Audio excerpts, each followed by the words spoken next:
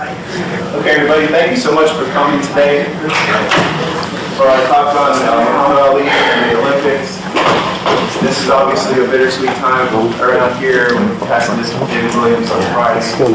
But I think that he would have, if he enjoyed this program so much, he would have wanted to continue. We'll miss him sitting over there and asking questions today. But Candace Lee, the Deputy Athletic Director here at Vanderbilt, wanted to say a few words before we begin the program. I think I just wanted to thank everybody for, and there are a lot of familiar faces here, and just thank you for supporting this for David. It was certainly, and a lot of credit goes to Andrew for executing everything, but it certainly was David's vision to use the platform in athletics to really allow our reach to be expansive beyond just the support of our student athletes in the competitions, but also to connect sports to the world. And that's really the impetus behind the Sport Society initiative. I mean, I just felt like today of all days, with this being our first gathering since David passed away, that I know he's very appreciative of you guys making this feel like this was a worthwhile idea. And so allowing him to execute it, it just means a whole lot. So I think campus and our community are going through really a profound loss. But I do think that having opportunities like these to honor David is really important. So I just thank you for your attendance and for your participation on his behalf.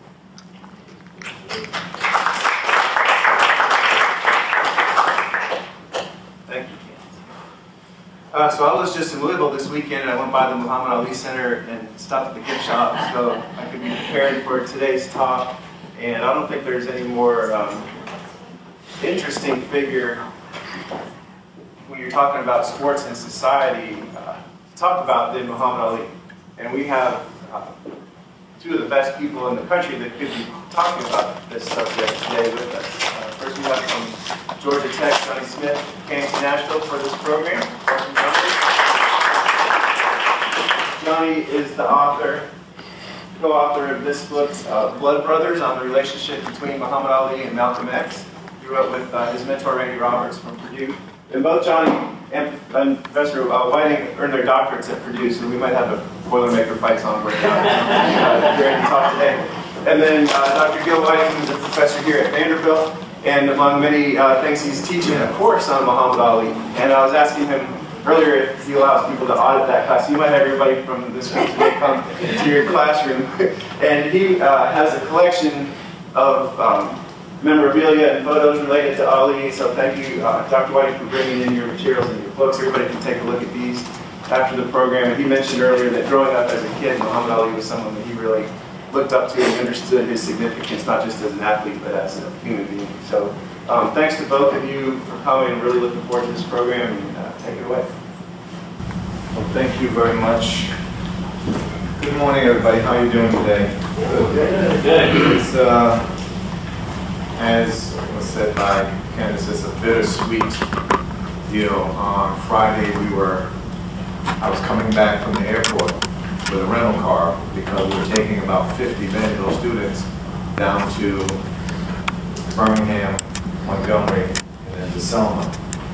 And 2 weeks earlier, David and athletes were down there doing the same thing. So it was kind of that thing. So myself and Dr. Noble, who runs the Black Culture Center, were taking students there for a Black History Month immersion excursion.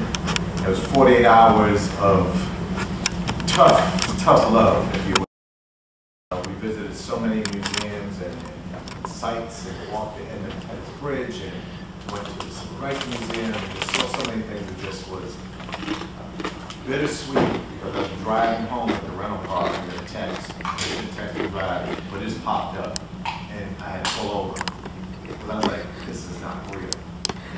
So it was, and part of me, I don't know if I said this to you, I might have said it to Johnny. I said, I wonder if he's going to cancel this event today. With it because I was wrecked all week because coming here 16 years ago, David Williams and his family played a significant role in our being here, and it's just amazing that even in 2019, we're still talking about the first, you know, the trailblazer, the pioneer, those type of things. Those words are still interesting to me, that folks like Candace are the first in this, the first head black track field coach, and, you know, those kind of things right there for me are just phenomenally strange, particularly in light of what we just dealt with coming into the 50th anniversary of a lot of these events. So I'll try to keep moving along with it, and the way we're going to, just so you know, we're going to switch back and forth, Professor Smith and I. I'm going to give a bit of a background introduction, and I don't know how much you know about Ali, background, all that stuff there, but we're going to just work with it. We'll leave enough time for Q&A at the end, and hopefully that'll be where you can kind of engage. A lot of our students, you talking about Ali, they'll remember something like this, in black and white. You know, next thing you see him is that the 1996 Olympics, right? And that's the only conception they have of Muhammad Ali. So what my work I try to do is try to take my students, both here at Vanderbilt and also the national community, to say, how can I make Muhammad Ali, the lifetimes of politics, which is an inner class, how can I make those things relevant and meaningful for kids today? Young, black, brown, low income, other kids who actually, like I did, really learn and benefit from having a hero, if you will. I remember this, well, I keep forgetting the name of the book. What did I say it was? Comic book. It was a comic book. The reason why I'm called comic books is hardcover. And comic book was Superman versus Muhammad Ali. Right? And as a kid in the 70s, having this was like, oh wow, Muhammad Ali actually has superpowers. I mean, this guy actually flies, comes from a different country. Yeah, country too, but continent or space place, and he's fighting Muhammad Ali. Right? So Muhammad Ali's got to be a bad boy. Right? So for us, growing up, he was a superhero. And there was no understanding of what he had been through at that time because we were still living it. So what I do with my kids and what I want to talk about is just this one portion. And what that is during the time he's growing up in the 1950s, 1940s and 1950s, we have to think about what is the backdrop, what is the soundtrack that's going on, what's playing in the background of so many people's minds. And so what I did was I went around and I looked at some things and heard some of the things that were playing, and this was playing, so I want to digress 1 second here.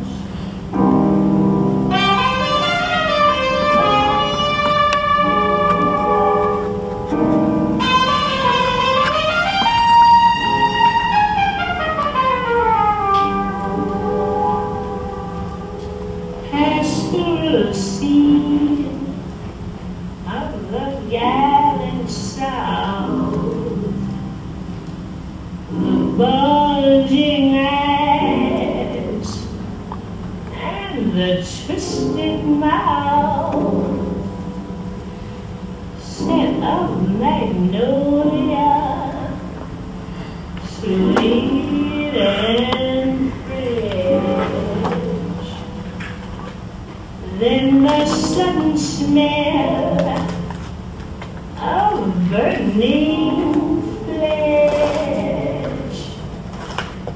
Here's a fruit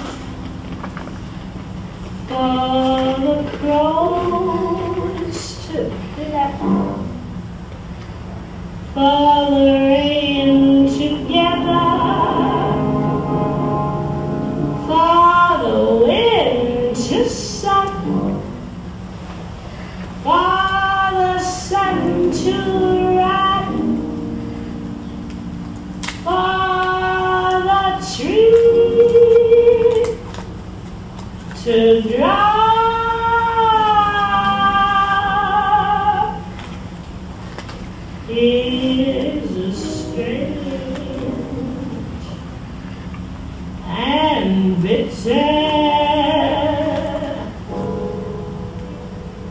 So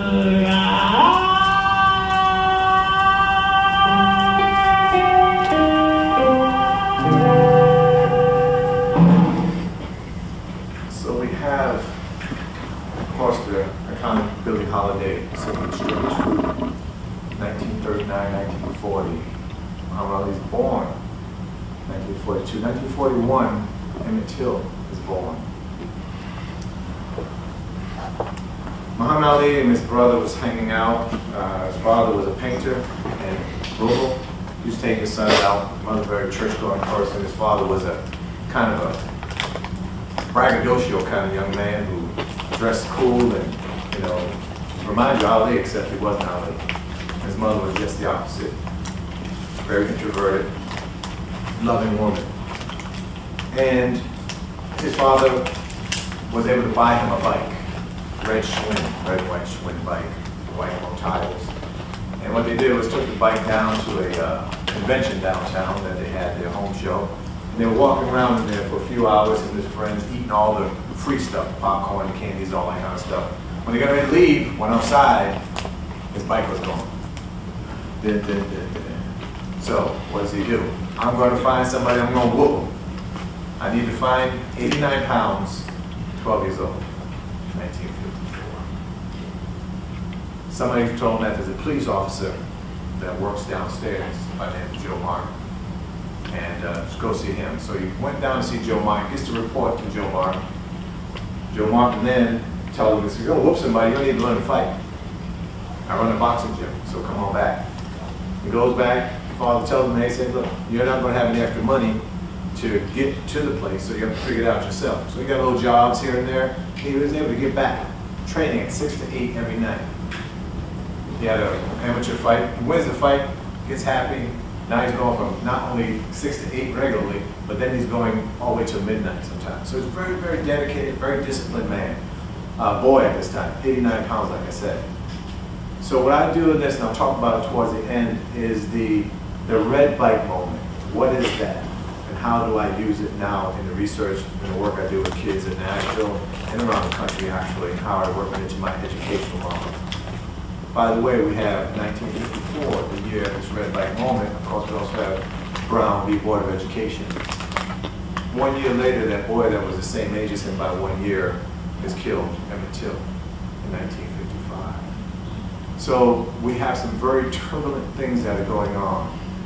Kids don't understand it, just like today, just like we didn't understand. But before we knew it, he was thrust into this leadership role that we all start to understand in the later 1950s and beginning 1960s. So I just wanted to give that as an introduction and kind of a backdrop, set up it for Professor Smith, let him come on down and take us into another portion of young Muhammad, or in that case, Cassius Clay's life.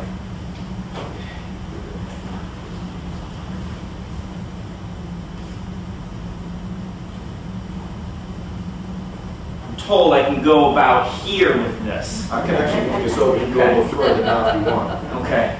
If anyone has ever attended one of my lectures at Georgia Tech, my students will tell you that I pace. And I pace and I'm sort of just working from this stream of consciousness, going back and forth, back and forth. So when I saw this chord, I thought, that's a bad idea. But we'll see. I'll try not to have an accident. Thanks for the introduction. I want to pick up where Dr. Whiting left off and go back to Louisville in the 1950s when Cassius Clay is growing up. Now, young Cassius Clay, you have to understand, is a dreamer. Okay? Once he discovers himself as a boxer, his imagination runs wild. He begins to envision himself becoming the youngest heavyweight champion in history. Okay? That's his dream. And attached to that dream is fame and glory, right? He wants to be recognized. He talks about how someday he's going to earn $1 million. He's going to have so much money, he'll buy a house for his parents. He's going to have a garage full of Cadillacs. This is his dream. But his father, Cassius Sr., says to his son, you're not going to be a millionaire. And young Cassius says, well, why? And he points to his skin. That's why.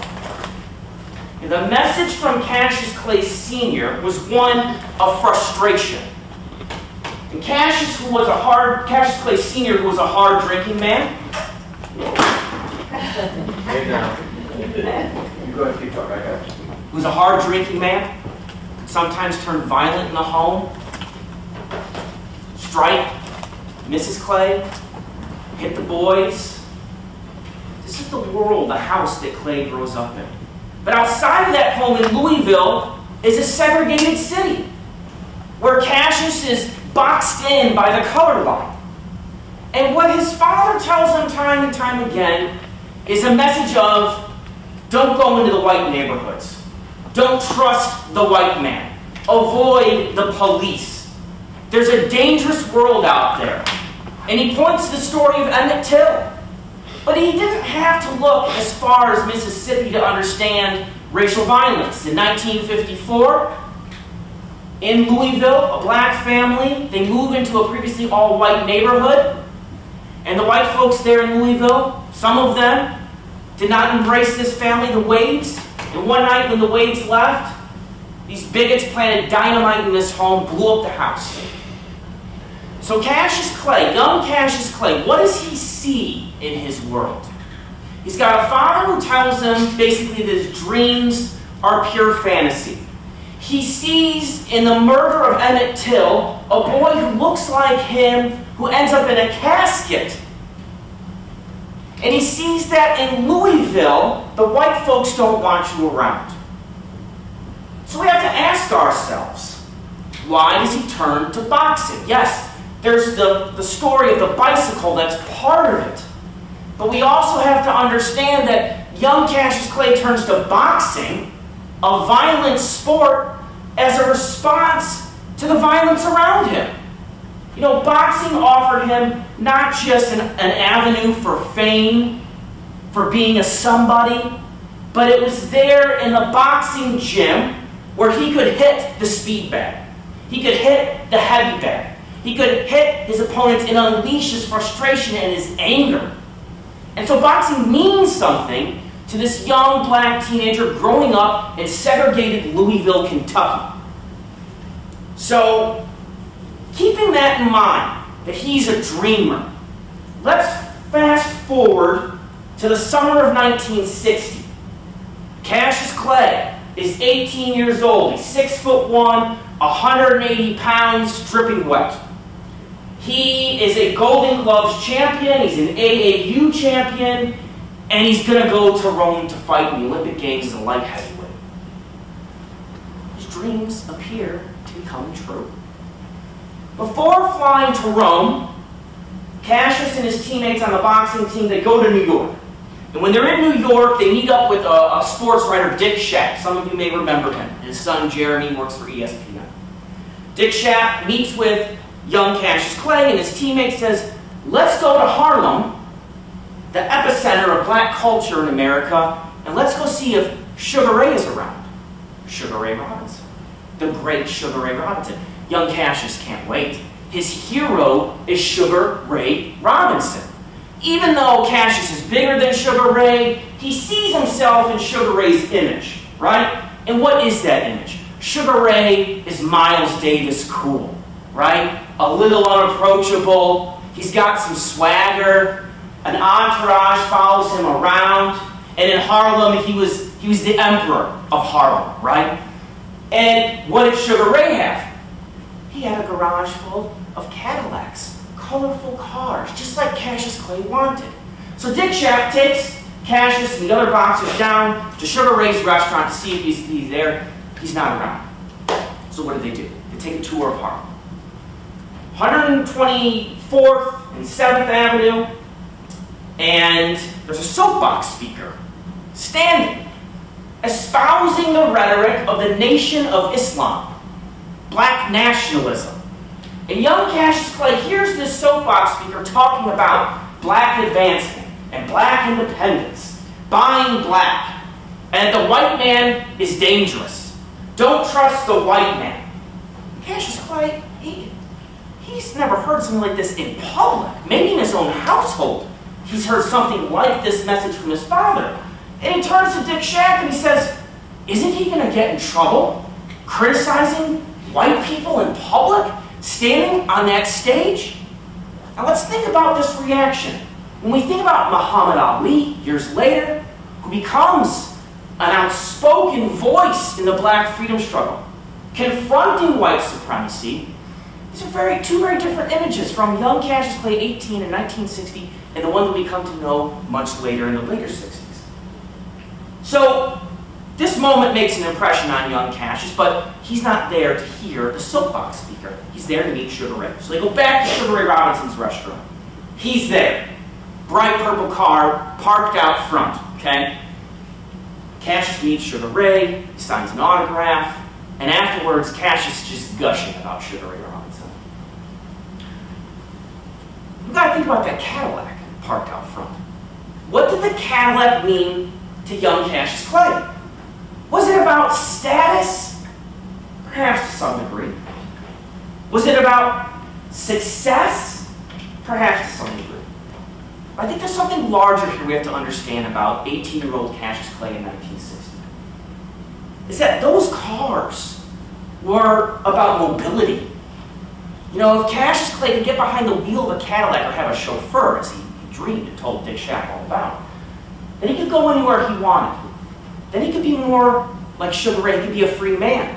And so we have to understand that Cassius's dreams are tethered to the idea that success in boxing will give him a kind of freedom that he cannot enjoy in Louisville. Because the white folks in Louisville aren't going to allow him to move into their neighborhood. Okay, so he's gone to Harlem. He meets his hero. Now what does he have to do? He's got to get on a plane and fly across the Atlantic Ocean, and he is in a panic. He has a paralyzing fear of flying. So they give him a sedative, try to quiet young Cassius down. You know, he's talking about how he's going to whoop everybody across the world. Anybody, bring him on. Bring on the Russians. Bring on the Poles. He is ready. And the sedative's doing nothing. And so he's yapping his way, and he says to his teammates, you know, if God wanted us to fly, he'd give us wings. And one of his teammates said to him, well, we're flying now, so what do you have to say about that? And Cassius just kept on talking. He gets to Rome, okay? Lands his feet on the ground. He feels much safer now. And when he's in Rome, he's not the most famous Olympian. It's easy for us to look back now because he's probably the most famous athlete in history around the world and say that, oh, well, that was the beginning. Not exactly. In 1960, when Clay goes to Rome, he's part of really a black delegation of athletes. And he's not the most famous one. Wilma Rudolph is there. Oscar Robertson, the great basketball player, Hall of Famer, he's there. But really the star of the 1960 Olympics is Rafer Johnson, UCLA grad, decathlete. And Rafer Johnson plays a pivotal role in the 1960 Olympics. He would be the first African American to carry the American flag in the opening games. He's at the head of the line, okay? That there tells you something about the message that the United States government wants to transmit to the world. Cassius Clay spent time around these black athletes. In 1960, 25% of the black women on the U.S. Olympic team, 25% of the women on the U.S. Olympic team were black, 12% of the men on the U.S. Olympic team were black. But he's part of this larger group that are powerful figures in the world of sports. He doesn't necessarily fit into that world yet, but he aspires to. Now, when Rafer Johnson is carrying that flag at the front line, it sends a message. And it's one that's intentionally created. This is all about creating narratives for the public to consume. And the narrative is that these athletes are symbols of racial progress. They're symbols of democracy, right? Now, by putting Rafer Johnson front and center, and these other black athletes front and center, it also opened up criticism of the United States. This is the Cold War, right? And now these games in Rome, they're not just games. These are contests for ideological supremacy, a battle between two systems. And for the United States, which, under the State Department, under the U.S. Olympic Committee, used these black athletes, held them up, propped them up as symbols of racial progress. In response, the Soviets said, yes, you have these integrated Olympic teams, integrated sports teams in your country. But what about the hypocrisy of your government? A government that does not protect black people, right? And it was easy for the Soviets throughout the 50s to attack the United States. A time in which, in particular, the US and the Soviets were fighting to build relations with various African countries. And so this is all part of the international politics of the moment. We cannot separate the Olympics from the Cold War or the Civil Rights Movement. And what's really critical in understanding Cassius Clay's presence in 1960 is that the State Department, the United States Olympic Committee, they used these athletes as goodwill ambassadors. They were representatives of the United States. That means that they were coached in a different way. They were coached to answer questions about America's racial problems in a way that diminished the conflicts back home.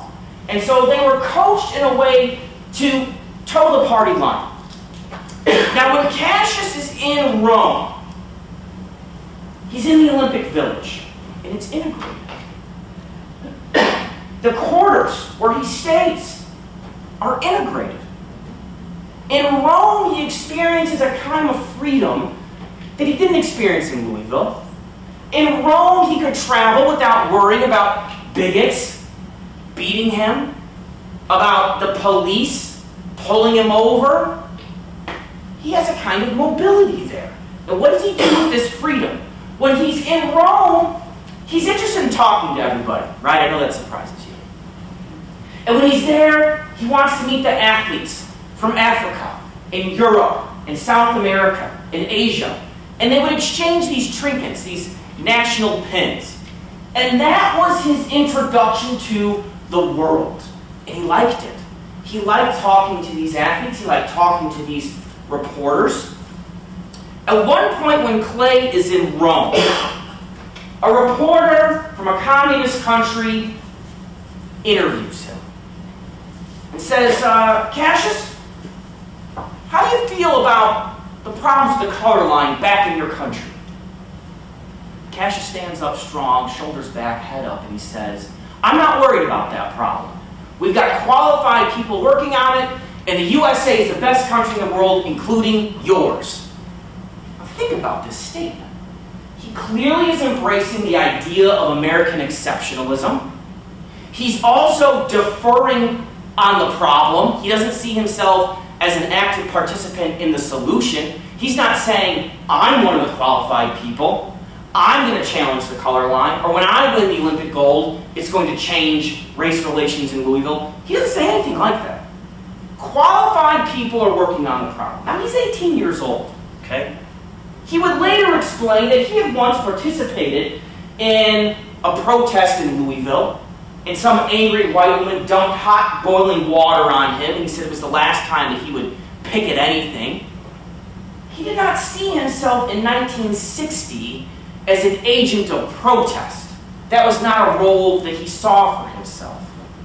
But when he answered this question, he embraced a particular role. What would have been referred to then as a quote-unquote good Negro. He's deferential on civil rights. He's passive. He does not see himself as someone who is going to be an agent of change. And so in that way, Cassius embraces the government line. Keep that in mind for a moment. Now, when he is in Rome, he's going to have to win 4 matches to win the gold, and he will do that. I'm not going to get into the details of the fighting. But what I do want to say, make sure I haven't forgotten anything. I think I've covered, oh, I told you this thing is going to be difficult. I wanted to make sure I didn't forget anything. Yes, that's right. So, I don't know. So in 1960, when he makes this statement, we should think about what else is happening in America. What's the soundtrack? It's the year of the sit-ins. If you think about what's happening in the South, in cities like this, in Nashville, black young people, Cassius's age, are putting their bodies on the line. Courageous college students who are saying, we are going to be part of a direct action movement. Now that's not yet where Cassius Clay is. He doesn't see himself as a protester. But there's a mythology around the Rome Olympics with Cassius Clay. And the mythology is that when he comes back from Rome, gold medal, proud, wearing his Olympic jacket, medal dangling around his neck, he returns to Louisville, and he goes to a segregated diner, and he's declined service. White man across the counter tells him they don't serve his kind. And Cassius Clay storms out of the diner, rips off the medal, and tosses it into the Ohio River. An act of defiance, an act of resistance.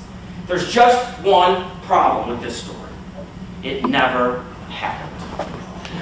This story of Cassius Clay coming back from Rome, furious that he's been forced to deal with segregation as if he wouldn't have expected this to happen having grown up in Louisville, and he throws his medal, which was his most cherished possession, is hard to imagine. That story was first written in 1975 when Muhammad Ali published his autobiography, The Greatest. And the idea behind this story was to show that Ali had always been at the front lines of protest. But that's not really true. The fact is that he lost the medal. He lost it. So what happens now? He comes back to the United States. And all he talks about is that dream of his. He is determined to turn pro. And he does in late 1960. Between 1961 and 1964, America witnesses the transformation of Cassius Clay and how he became Muhammad Ali. Now, I've written about this transformation at length with my colleague, Randy Roberts, book plug. It's called Blood Brothers, The Fatal Friendship Between Muhammad Ali and Malcolm X. So I'm not going to speak at length about that, because that's not really the focus of the event. But I do want to say this. In those years, between 1962 and 1964, from the time that he meets Malcolm X and starts attending meetings, Nation of Islam meetings, he begins to think about the world from a different perspective. The ministers in the Nation of Islam, they teach him about the principles of black nationalism, which is built on the pillars of racial pride, pride in your blackness, and self-determination or independence. Well, over the course of 62 and 63 and 64, increasingly Cassius Clay becomes more independent. The pattern for African American athletes, if they wanted to maintain a successful career, was not to be controversial, was not to talk about social issues or politics. And from the time that Cassius Clay embraced the world stage in Rome, he seemed to fulfill that image. But behind the scenes, when he's attending these meetings with Malcolm X and the other ministers inside the Nation of Islam, he's thinking that perhaps he's been fed a lie. And so in 1964, when he wins the heavyweight championship in Miami, defeats Sonny Liston, he makes a declaration of independence. Malcolm X is there. And he tells the press, I don't have to be who you want me to be. This was a revolutionary statement. He said, I'm free to be who I want to be. Well, what did that mean? In 1964, he tells the world, I am not a Negro, I'm a black man. I am not a Christian, I am a Muslim. And after he wins a title, he says, I'm not Cassius Clay, I am Muhammad Ali. That is my original name. I denounce my slave name. And the world of boxing is in a panic.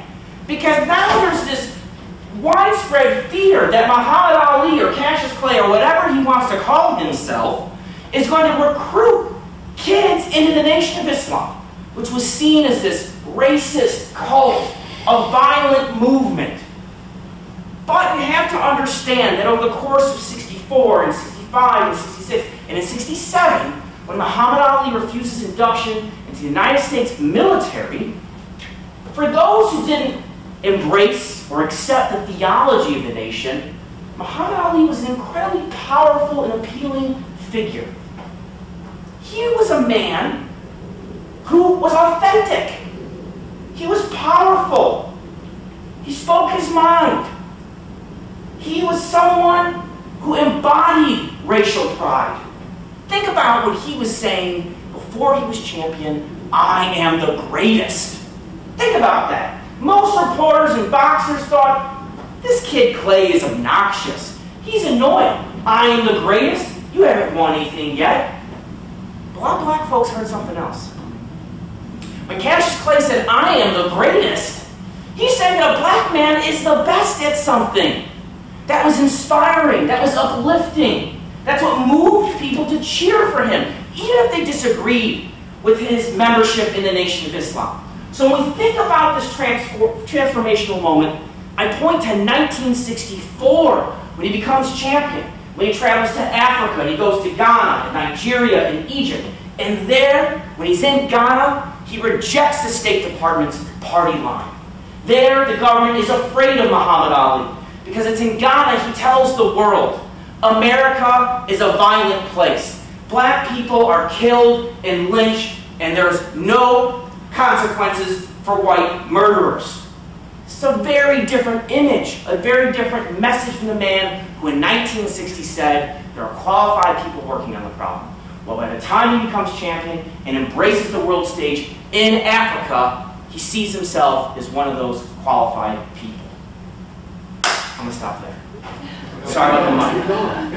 I think it's your turn. Okay. Yeah. I was enjoying it. I was taking notes. Oh, okay. I was enjoying it. That was great. Okay. Oh, I can see you get a workout. Yeah, I do. I gotta lose weight somehow. I was telling him about my gym in the house. Yeah. He said, I gotta come there and work out at your gym. I said, come on. It's a good place to be. Well, it's easy to follow that because I think you teed up it perfectly. I admire your energy and the storyline. It made you feel like you're walking with Ali like we want to do. So where we leave off, of course, is dealing with one of the most turbulent times. It's very interesting to understand that sports and the military have a lot in common. Sports and military. These are places where men prove their manhood. The Ubermenschen, who's the best? Talk about Rayford Johnson. The decathlon itself, the 10-event, 2-day competition, said who was the man, right? And so you have Ali, who has now come right up against all the things that are going on in the 1960s, the mid-1960s. You name it, we've all saw it. We've seen the bombs in Birmingham. We're seeing all of these things happen around the world. He's been radicalized, as they say now, or he's actually come into his own. So 1967, 68, Vietnam hits us, right? It was already going on, but we see it now, the protests, the college campus protests. You have Muhammad Ali speaking at Notre Dame, telling college students, now he becomes a threat. He's watched by the FBI.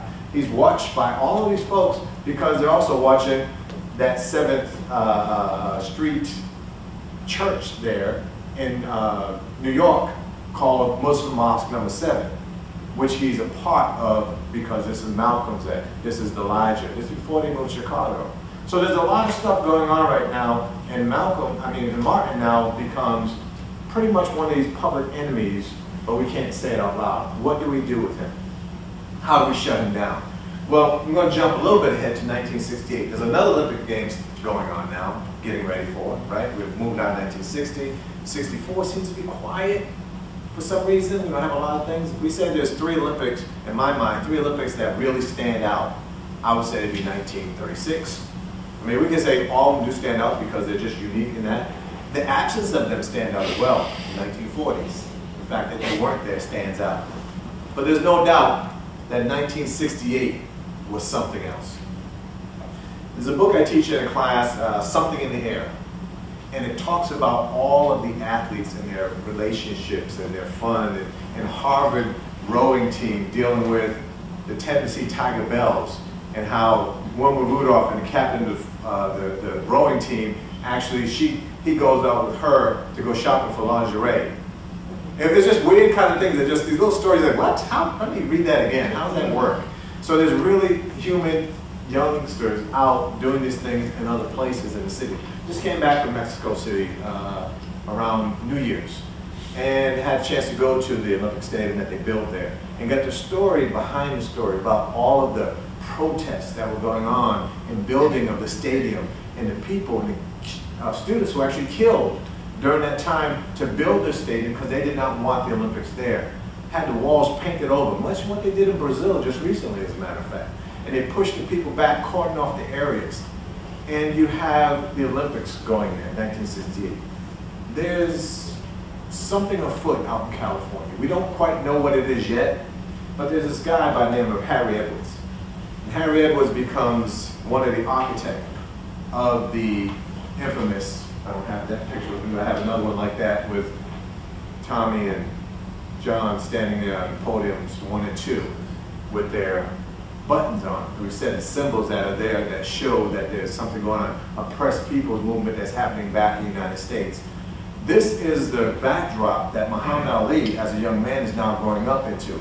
We've got the point where he once goes, before he announces his newfound religion, he actually does go to the selective service, and they find out that he was not eligible for the draft. He's not eligible. Flat foot something, I don't know, can you imagine that? Something's wrong with him physically, he can't go to the draft. He's reclassified, he goes back again, and now all of a sudden he's eligible for the draft. Now it becomes probably the biggest thing, because like I said, in the 1960s, we're looking at this person wins, comes home, but unless you know the team and where he scored on the team, you wouldn't even recognize him there. There was a moment when he becomes pro, he wins in 1964 in Miami, he declares himself no longer Cassius Clay, but Muhammad Ali. Now we have him standing up and saying, I'm not going to fight for this country because of my religious back beliefs. We heard a story that he talks about, Viet Cong ain't done nothing to me. More happens to me and my people here in this country than happens to me over there. So you're not going to send me halfway around the world, probably because he wants to get on the plane again, but you're not going to send me halfway around the world to fight against brown people that ain't done nothing to me. This was his kind of thinking. So you have that going on. You have the Nation of Islam, which is starting to recruit, as a matter of fact, in that period of time, and growing in popularity, and growing in hate, as a matter of fact. So now you have the Olympics going on in Mexico City. You have Harry Edwards, who is saying that, you know something, we're going to have a protest, but I'm going to leave it up to you to decide, because they had all this thing where they wouldn't go, who's going to go, who's not going to go, let's boycott. All these kind of conversations took place that happened. They all decided to go, and what they decided was go ahead and do your own thing. What are you going to do? So as the story happens, the wives of these guys, somebody brought a pair of gloves. One of the wives, whatever, there's a left one and a right one. And they decide to do this thing. Now, we all have seen the fallout, the rushing of them.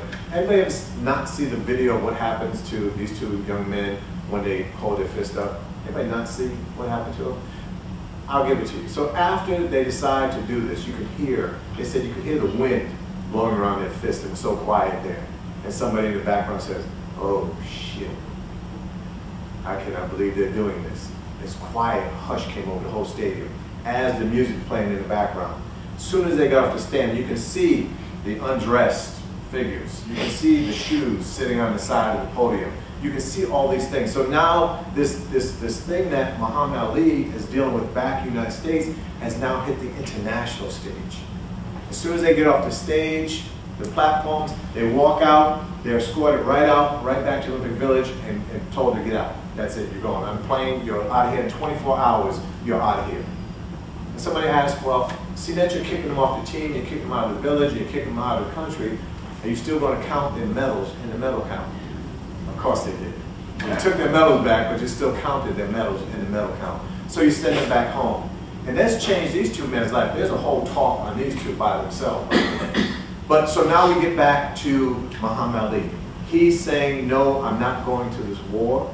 I'm looking at the conditions of people, not only in Louisville, not only in New York, but now I'm looking all around the country, everywhere. Yes, I am a person now that everybody knows, so I can actually look down and see what's happening in the lower South. I can look what's happening in the inner cities of Boston and New York. I can see all of these things, and I have now a platform to talk about it. So you have one of the most popular ministers next to Malcolm X now is a world-class athlete. You have people like, we don't talk about, but Lou Alcindor, who becomes Kareem Abdul-Jabbar, who transfers. So now you've seen these athletes. You have Jim Brown, you have a lot of these what I call activist athletes who are now coming out and speaking out for economic development, housing, education, all of these things. And this is the platform now that Muhammad Ali is riding. He says, I'm not going. So what do they do to him? Well, we're going to charge you. They talk to the ministers. He goes into a room with his ministers and they say, well, look, we don't mind if you go to war. The Nation of Islam tells them, we don't mind if you go fight. But he says that that's not our belief. We don't do that. So after he comes out, he's in his meeting with Kareem Abdul-Jabbar, Jim Brown, all of these famous athletes at the time. They have this big meeting, and they come out and they report to the news that says, after meeting with Muhammad Ali, we come to see that he's firm in his conviction and why he's not going, and we stand and we support him.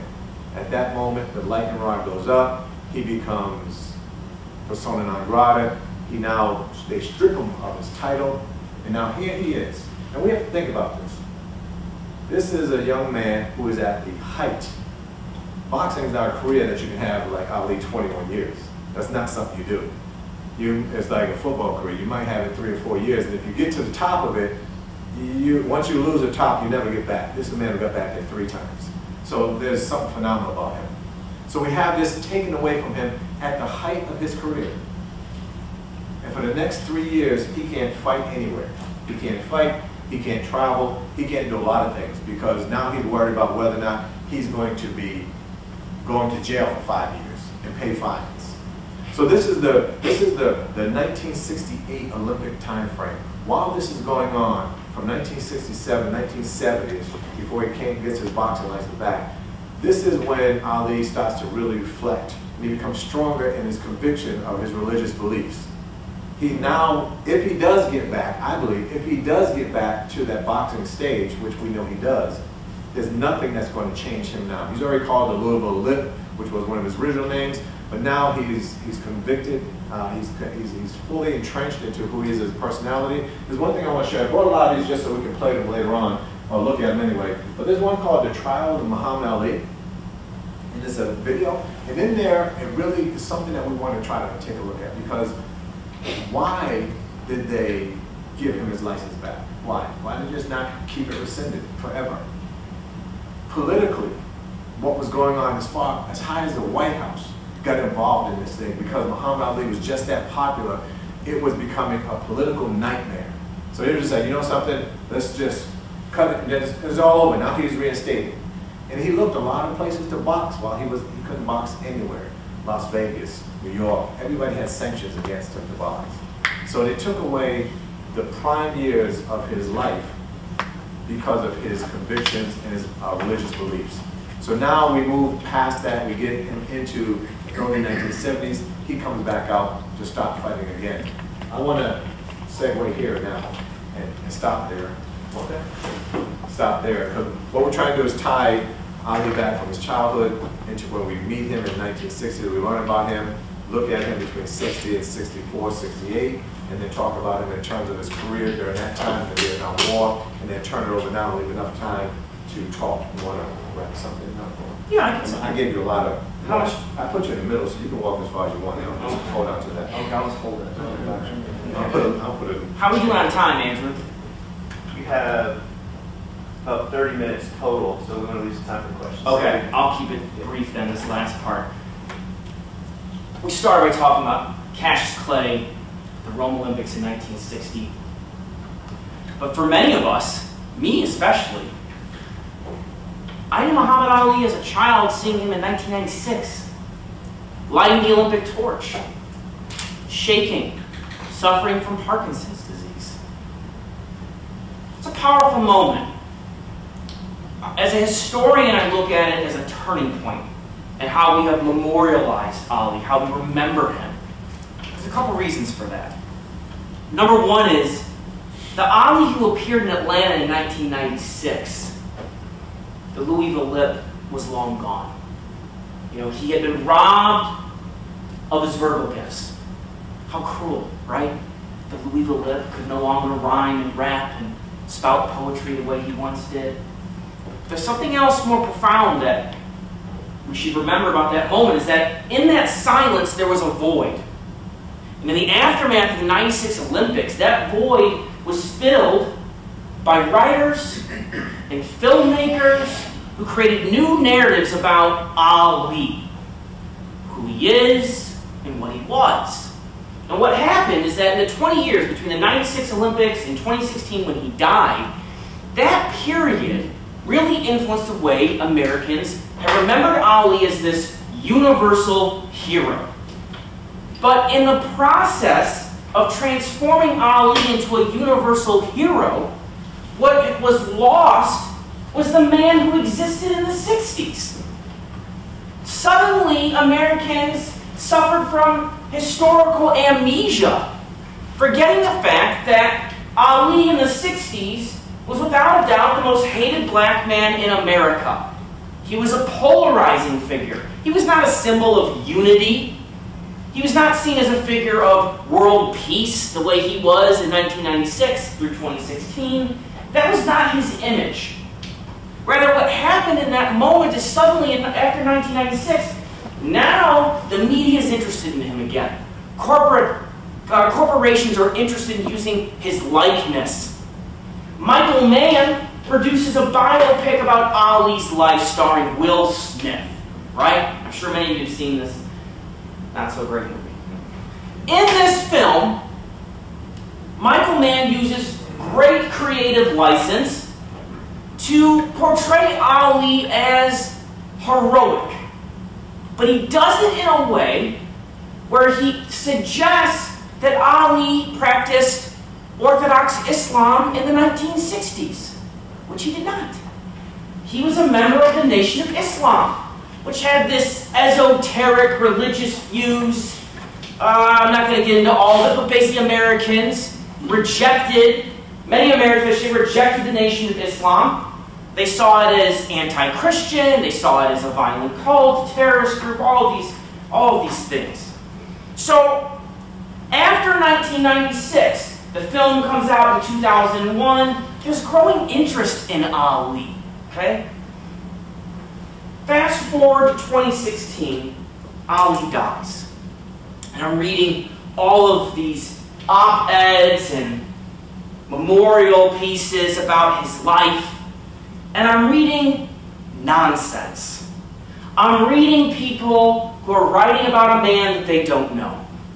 And what I read was this idea that Muhammad Ali transcends race. The idea that Ali transcends race and that he was always this unifying figure who brings people together of all different backgrounds and religions. This was the new myth. And we have to ask ourselves, why is it now that white people who love Muhammad Ali criticize Colin Kaepernick, want to elevate Ali as a figure who transcends race and advance that mythology? Well, I would suggest it says more about us as a country today and the way we appropriate Ali's image and his memory. That we remain a country that struggles to confront this nation's history with racism and that same disease that plagues our country to this day. Muhammad Ali did not transcend race. He changed his name. He became a Muslim. He spoke out against white supremacy and confronted the government because he was a black man living in a segregated country. He was the embodiment of black power. He did not transcend race. But he has been whitewashed to the point that many Americans don't understand his legacy and how he became really this figurehead in the revolt of the black athlete and why his legacy remains so relevant. And I think we have to grapple with that. And so I'll stop there and turn it back over to Dr. Whiting because I know he wanted to say a few words about his relevance, particularly for youth who may look to his story as a source of inspiration. So you know, what I try to do, that is not we, but what I try to do is to take a situation that has a certain degree of relevance. See if you keep this on. take a certain degree of relevance that has been lost in time and see if there's any use for it in another context. So what I try to do is I take the ideas and the resilience and the stick-to-itness that Muhammad Ali displayed and work with kids to try to get them to see the value of it in today in terms of sticking it into school. So we being a program in the community in Nashville called Why We Can't Wait, and of course that's one of the books from Dr. Martin Luther King Jr. And in that book we talk about, there we go, so that's just back up. So in that book he talks about when we're going to do something, how long we're going to wait until that thing happens. So it's about being present and about being in the moment. Research has shown recently that just looking at the faces of black children actually put people, white people that is, in a heightened state of fear. I didn't think about that for a second, because I know that picture is from a plantation penitentiary system down in Louisville, Louisiana, some years ago. But this is actually from some research just as recent as 2015. Also, we see that black and brown girls, recent books pushed out, are being pushed out of school and being suspended, expelled at higher rates than any other groups in the country. We even see that even though research says that there's extra policing in schools, it's not because if schools get security because of the dangers in school, but because of the population at their school. So as an education person, I have to look at some of the statistical data and see that black girls versus white girls 53 more times likely. This is out of New York, but it's all across the country. We're doing a big study right now. 10 times more likely for boys, and then you've got suspension rates nationally that are there. So these things that we're looking at, 1 in 3, 1 in 6, 1 in 10, and 1 in 53, make me say, okay, what can I do? I'm in my shoes now as an adult. I came out of Boston, and I was a recruited track and field athlete and a swimmer, and I had offers from Bowdoin, Maine, who would ever want to go to school there, all the way down to Florida, and I decided to go. I go to school anywhere, plus the 20, 30 schools that are in Boston. I decided to go to the University of Rhode Island because I had an older brother ran track there, and another one played football there. I did a collaboration between there and Brown.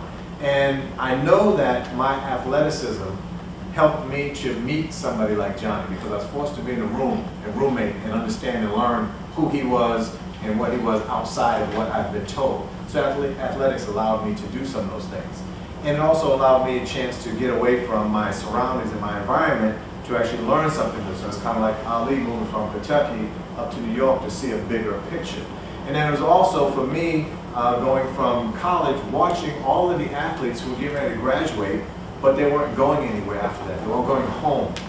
And I ran for New Balance Track Club for like 25 years and all that stuff, so I had sponsors and I could travel around and run, but I knew that was going to end. And there was really no money in track, by the way, unless you ran in Europe. I can tell you a story about Carl Lewis one time, but that'll be later. This guy he actually won a race, I'll tell you, he won a race down at, it was the Olympic holiday down in Berlin. And he actually won, and the first place prize was this red Porsche he got. And this is back in 1986. And he set a track record and all that kind of stuff there. He was either doing 100 or long jump or something, he did it all.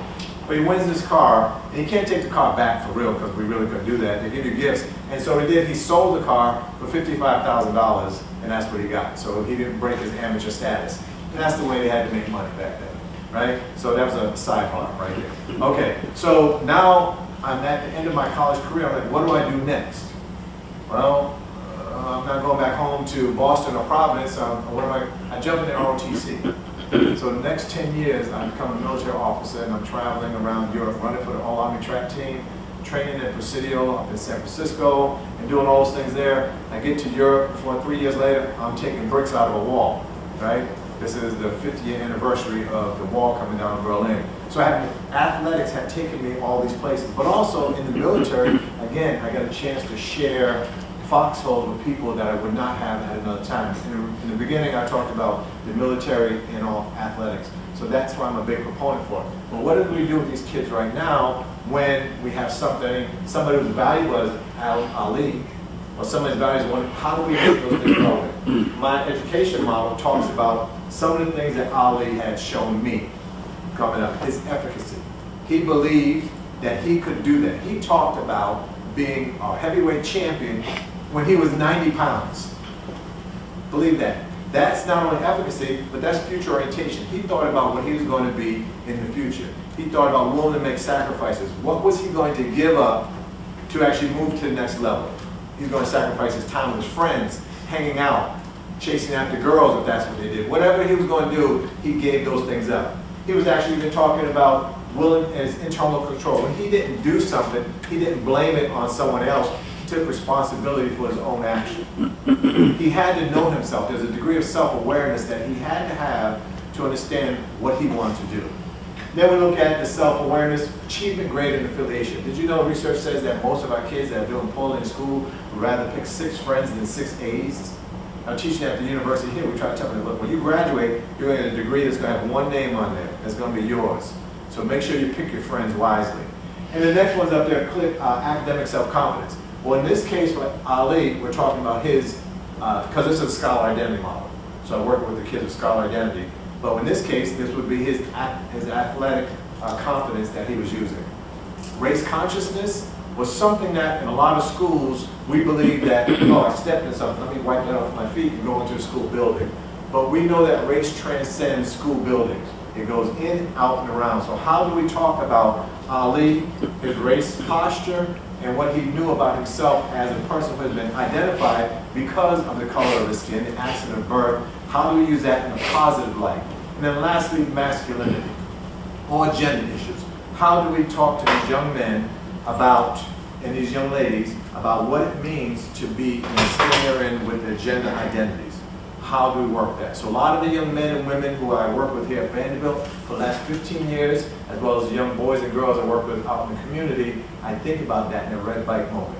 What is your moment, and how do I take this theoretical model and tie it back into Ali's journey? So I do that with a lot of different athletes, starting all the way back with not only Jack Johnson, but there was a violist. Anybody know a guy named Major Taylor?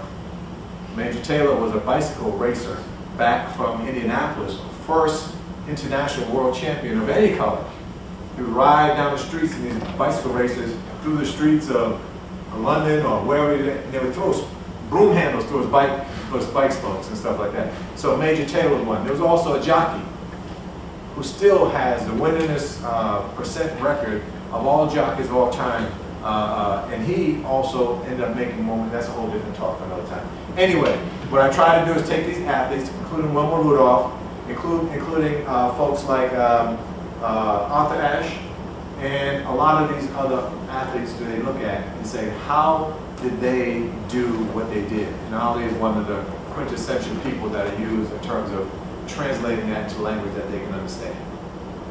Okay? That's how I look at it academically with education as a background, sports, and those other kind of psychosocial, emotional things. Okay? Questions? Thoughts? Questions now? Yeah, we're open for questions. Yeah, we've got time for about 10 minutes. Okay. Okay. Yes, sir. I seem to really enjoy her his support from Sugar Ray Robinson. But at the same time, Floyd Patterson was a great champion, I think 57, 58.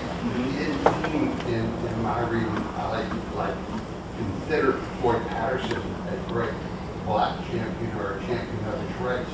Did Ali ever talk about Floyd Patterson ever? Oh yeah, they were rivals, you know, and so I'll use the story as an example here. After Ali wins the championship in '64 against Sonny Liston, by this time Floyd Patterson is really a broken down fighter. Now they're going to fight in '65, Patterson and Ali, but Patterson shouldn't have gotten in the ring. He had a bad back. In that moment, between '64 and '65, Patterson proclaims that Ali, or he would call him Clay, would use his Muslim name, was a dupe for the Nation of Islam, that he was a dangerous role model for black youth. In particular, and that Cassius Clay had turned his back on the civil rights movement. And we have to understand that Floyd Patterson was a Catholic. He was an integrationist. Muhammad Ali is a Muslim and a black nationalist. They're on these poles of the black freedom struggle. So when Floyd Patterson announces, I'm going to bring the heavyweight title back to America, he's saying something about Muhammad Ali's religion and his politics and his place in America. And we shouldn't forget either that in '64, Martin Luther King declared that Cassius Clay was the total opposite of what, quote unquote, we are fighting for. This Christian-led integrationist movement. And so I point to Patterson, I point to King in this period of '64 to '65 to sort of demonstrate how there, within the black community, Ali was polarizing.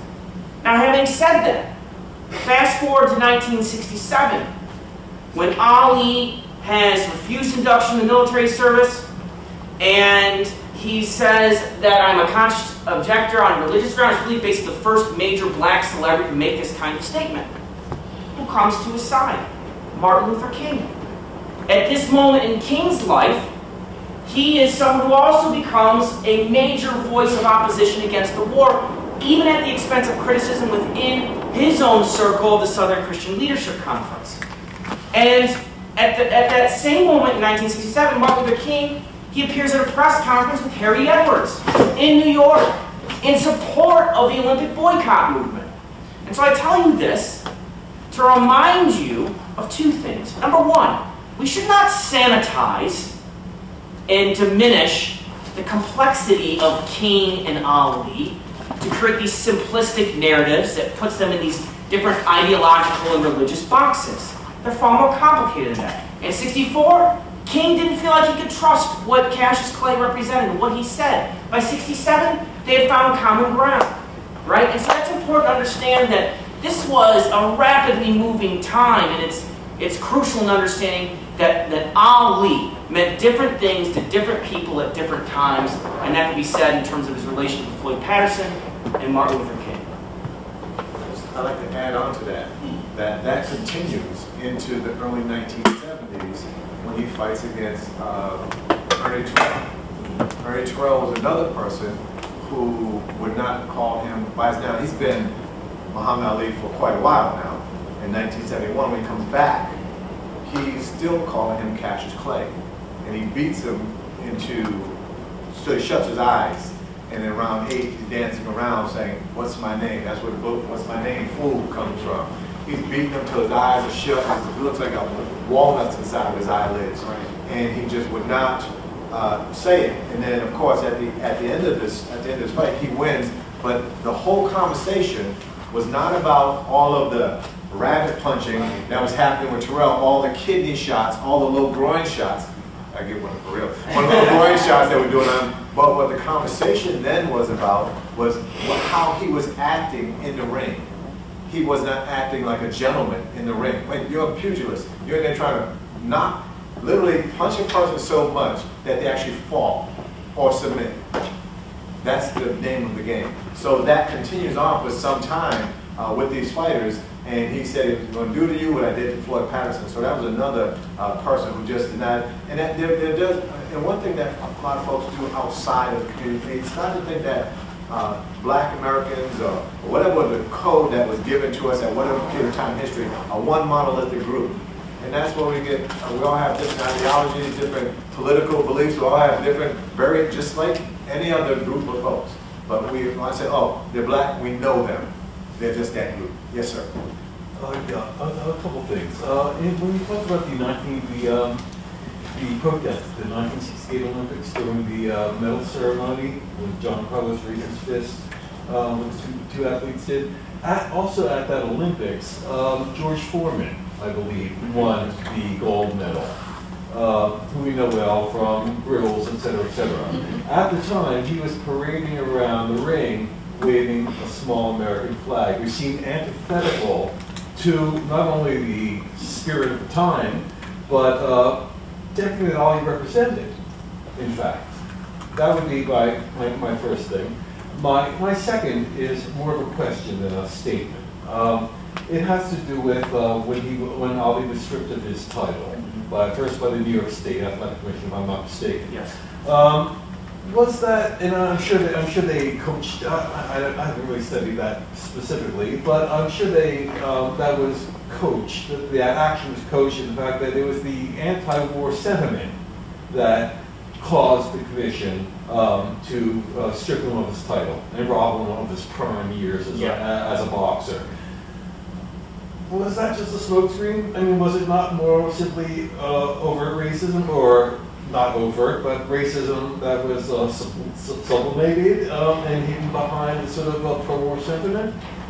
So the New York State Athletic Commission would eventually be forced in court to give him his title back because they had given licenses to men who had been convicted of crimes. Ali was not convicted, right? They gave license to murderers, to rapists, and other men who committed violent crimes. So the court found that the New York State Athletic discriminated against Ali for his religious and political views, and so that's the short answer to your question.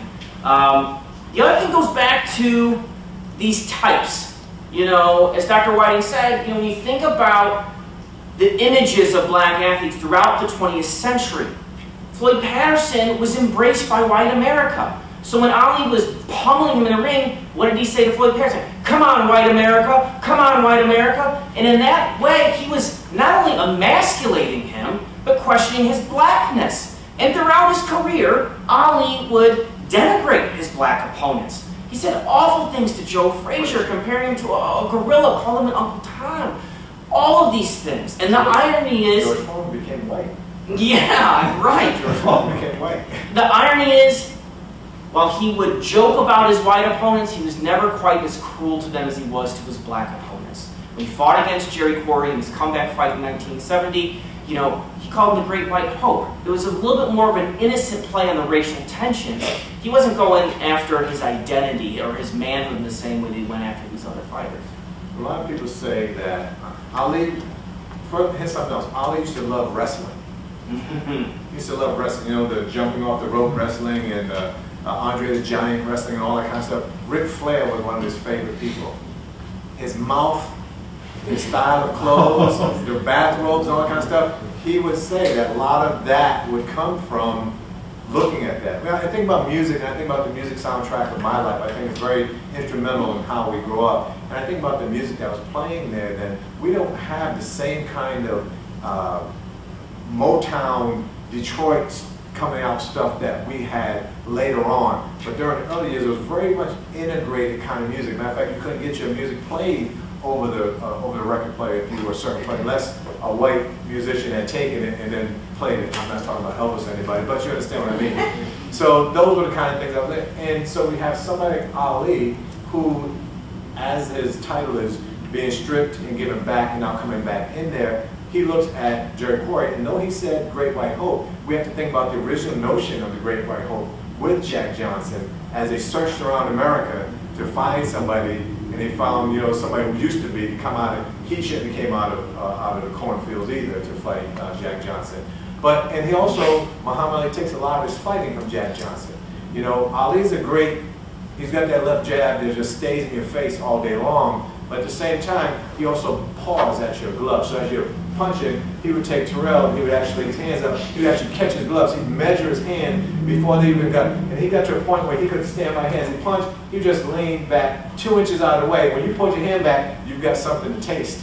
You know, this was a classic picture right here, iconic. We're just talking about this, and I want to introduce you, have you introduce yourself, I think it's important that you're here.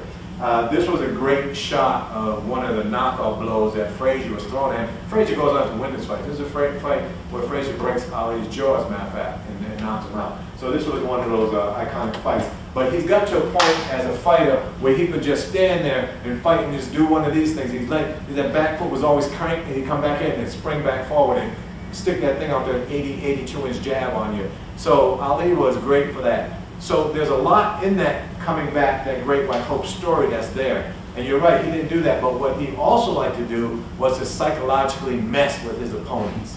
And calling a black man a Tom, come on, that just blows you away. Turning somebody who's got an afro and George Foreman, in Zaire, he shows up with a German Shepherd. After the dogs had been chasing people in Africa with German Shepherds, oh, that was all he needed. He had farmer overalls on. He looked like an overseer. It was curtains for him from the beginning. George Foreman should have knocked his block off at that fight. No doubt about it. But all of that got into his head. They didn't almost cancel the fight because they got hit in practice. George Foreman did. They had a cut over his eye, but they actually stayed there a few extra weeks, which of course worked on his brain. Muhammad Ali was a master craftsman in all he did. Side story, if I could just real quick. Go ahead, yes. With the Foreman, the fight in Zaire, I have a friend who's writing a biography of Foreman, and he's been interviewing Foreman many, many times. And Foreman believes to this day that his own trainer, Dick Sadler, spiked his water, and that he got weak in the legs, and that the reason for that is he bet on the fight and put money on Ali, who was a serious underdog in that fight in '74. So this day, Foreman believes that, you know, that Ali, not that Ali cheated, but that Ali won because his own corner man undermined his ability to fight with that. Whether or not it's true or not, who knows? I want to give everybody a chance to take a look at the items that you brought and also make sure that we can let the police by one as we promised. But if you have questions for the speakers, you can come down and ask them. But I did want to introduce Christy Halbert, who is a former U.S. Olympic boxing coach and of the community here at Vanderbilt. Did you have something you wanted to say about this picture? I just wanted to say, Dr. Whiting looked good up there. I didn't actually own 5 black belts. I didn't buy them or earn them, I just owned my boy. I've been fighting since about 14 actually. So one thing I wanted to think about as a kid, because growing up in Boston, 1976, something happens that takes our attention away from Muhammad Ali. And it happens again in 1979, again in 1982. It almost immortalizes this person, Rocky. The whole Rocky series comes out right when he's coming back and he's in this thing, and it almost overshadowed. It's like he's a real boxer. Sylvester Stallone became real. They actually put an actual statue that I saw in the middle of Philadelphia. You know, so those things for kids who are growing up, it's very confusing. Because playing cowboys and Indians, Muhammad Ali always wanted to be the cowboy with him and his brother. Think about that now. Psychological damage that you want to be the cowboy so you can kill the Indians. So there's a lot of those little subtle things as you read and you start looking at stuff. That's why I like to talk to historians, because they send you places to look at things that just you never see anywhere else. You're going to have one question over here, and I have one person I want to also ask something. So why don't you go ahead, because you had your hand up a couple times. This is about Kaepernick. In the NFL, and Ali in the boxing commission. I mean, how close is that? His lawyers are about to find out, right? They're part of the NFL, and they're going to force them to talk. You know, they're going to get emails, they're going to have messages, and they're going to find out whether or not they can prove collusion. We'll see. I think it's very difficult, even if you're not a lawyer, and you're not looking at this from a legal perspective. I would say it's hard to believe there was not some kind of concerted effort to prevent him from returning to the NFL when they're bringing guys like Nathan Peterman who throws 4 interceptions in one game and then continues to get another job. I mean, guys who haven't played quarterback in years getting NFL jobs. It's impossible to believe that there wasn't a concerted effort to deny him an opportunity. It just is. Yeah, I agree. Yeah. We discussed the Floyd Patterson issue, but I thought Archie Moore was also a great champion in the 50s. He didn't even have that same contempt. He just said, hey, just an old man. He's going to beat up this old man. That fight was in '62. Right. Okay. And so, you know, part of it is sort of the timing and where Cassius Clay is politically, where Muhammad Ali is politically. You know, when he fights Archie Moore, his career is going this way. He's just starting. He's not even seen yet as a serious contender for the heavyweight title. But he understood the art of performance. As he said, you know, borrowing from the world of wrestling, he happily played the role of the villain because boxing was dying in the early 60s. You know, men had died in the ring, there was corruption, investigations from the Senate. He saw himself as the savior to resuscitate the sport. And to do that required being outrageous. And he learned that lesson from gorgeous George Wagner. Who was, you know, and so, you know, gorgeous George told me, always keep sassing. You know, People will pay to see a villain and boo you. It catches a light bulb when I was like, okay, yeah. So, anyhow, I digress. Good to work with you, man.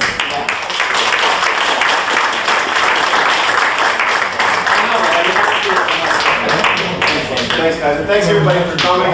The next event is February 28th on boycotts in the Olympics. David and I will work to present that one together. So that will be a poignant day. But thanks again, and this was shot online, will be posted online. If you missed any of the sessions that have been taking place this year, they're all on a nice website, Vanderbilt.edu/sports and society. And then reintroduce Pam Morgan from the Vanderbilt Library, who has put together a cool companion to the series where she's identified books and movies and other resource materials that relate to each of the topics. And you can find that on the Vanderbilt.edu/sports society website. So thanks for coming.